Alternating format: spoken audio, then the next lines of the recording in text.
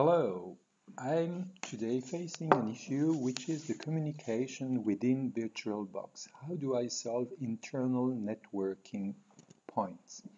To do that, I have here a virtual environment which is constituted of several servers. I have here a first server, SV1, which has as IP address the one ending in .12.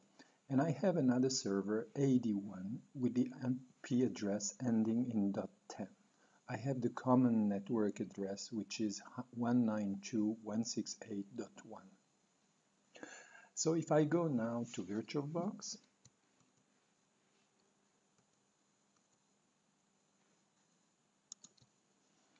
we see that my servers are currently running. So I will go to AD1, which is running, and I will try to ping the other one. And we'll see here, it's not working at the moment. So what's the reason? The reason is the communication between the virtual machines. To do that, I need to make sure that those virtual machines are now communicating through their internal interface and not more through a NAT interface, because the NATing is the reason for the no communication. So in order to do that, I select the virtual machine, I go within settings. Within settings, I go into network, and you see it's defined as NAT, which means that all the traffic is NATed when it goes towards outside of the interface. So to do that, I will now change the NAT to internal network. By doing this, I need to check here that the interface is the same. That same interface will also be used for all the other servers if I want them to communicate together. So I say OK at that point, and I will go and check the same for the other server. Settings, and again network, and there it was already done. I had it already set to the same interface and on internal network. So now with this I can say OK. You see that I don't need to stop or restart the machine.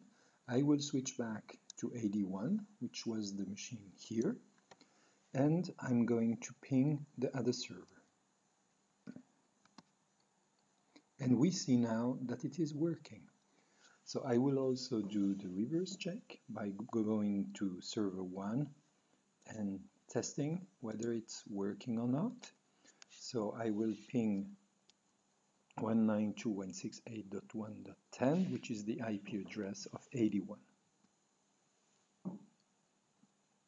We see that it is working. So in order to have this to work, I needed to have a little trick. I still had issues with the firewall part, so for this I needed to go and to check the firewall. The firewall, you go through the control panel, system and security, window firewall, and as you see here, my firewall was already disconnected. So you need to check if by changing the internal network it still doesn't work, turn off your firewall and then you will be able to ping. With this, you know now how to have internal communication within a virtual box. So far so good. So see you soon. Bye.